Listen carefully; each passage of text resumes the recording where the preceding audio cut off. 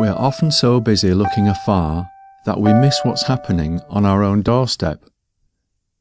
The Winteringham Festival has been running for 2 years now, and we aim to make the next one bigger and better than ever. Last year's festival opened with Ian Macmillan and Tony Husband. Their poetic fun and cartoonery went down a storm with a sold-out village hall. Both the photography and art exhibitions were popular free venues and open both Saturday and Sunday.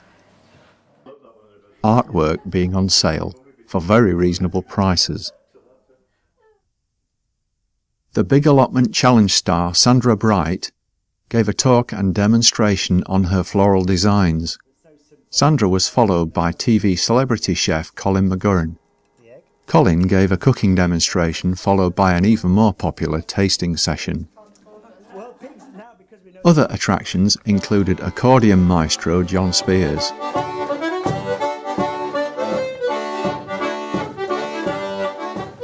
'50s and '60s hits from the generations gave us a blast from the past.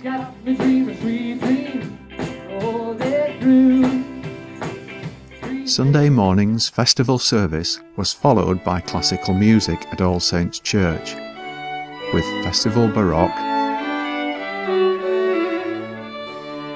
and the Tudor band De Mowbray, who entertained throughout the afternoon.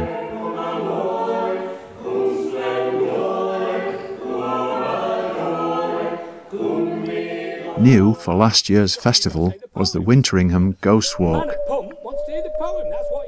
This year's Winteringham Festival starts Friday the 30th of September and runs through Saturday and Sunday the 1st and 2nd of October. So take a look on our website and see what's of interest to you.